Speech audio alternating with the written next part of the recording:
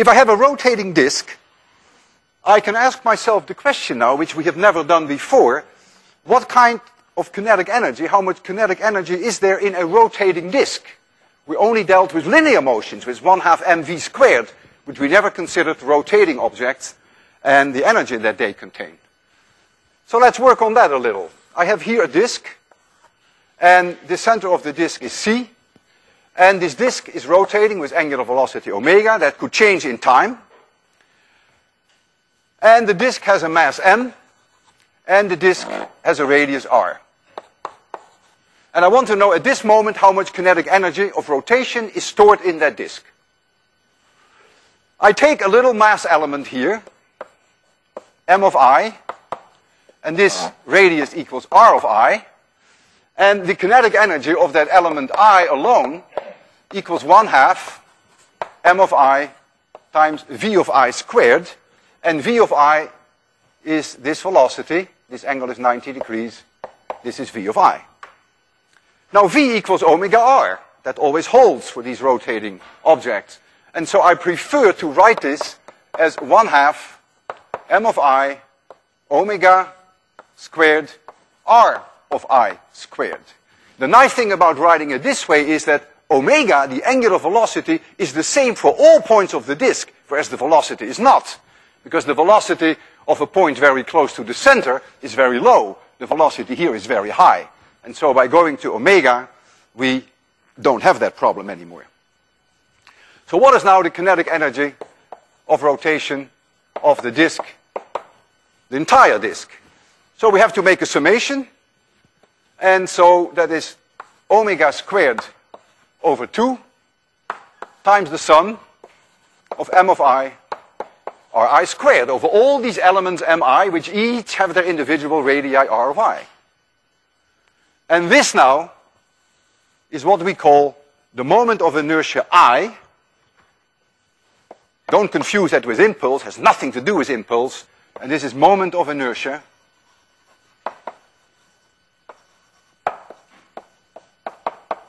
So the moment of inertia is the sum of m I r I squared.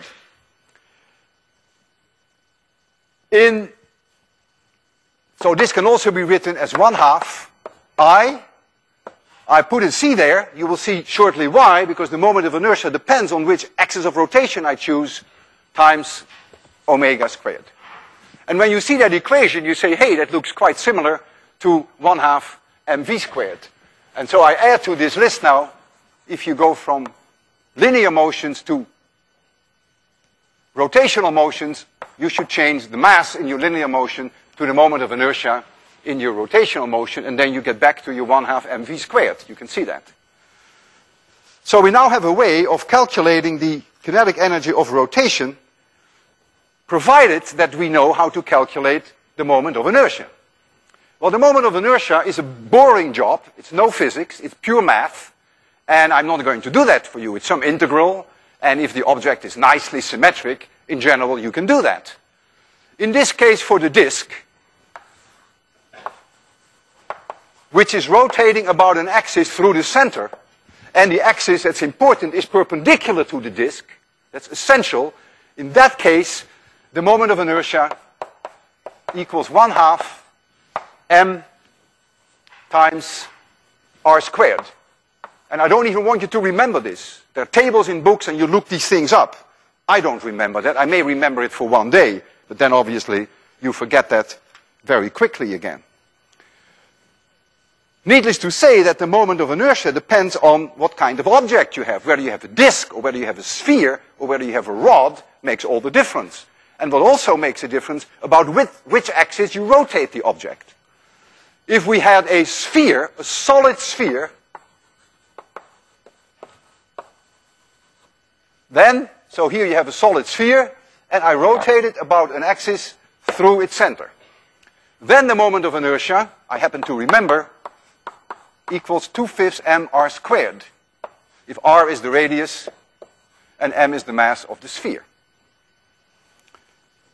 My research is in astrophysics. I deal with stars, and stars have rotational kinetic energy. We'll get back to that in a minute. Not in a minute, but today.